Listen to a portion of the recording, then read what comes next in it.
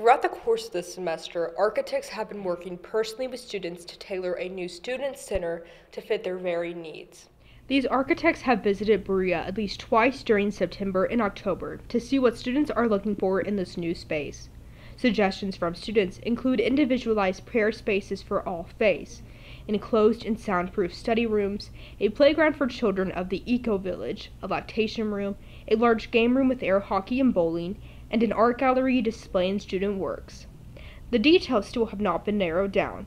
The architects are still working together to figure out the main needs that students have, as this will be in the Woodspin building and not an additional structure. Considering this process is years in the making, we are only on phase 1, but as next semester progresses, I'll be sure to update you with any architectural decisions. Reporting from Woodspin, Matt Carmack, BCM Weekly Report.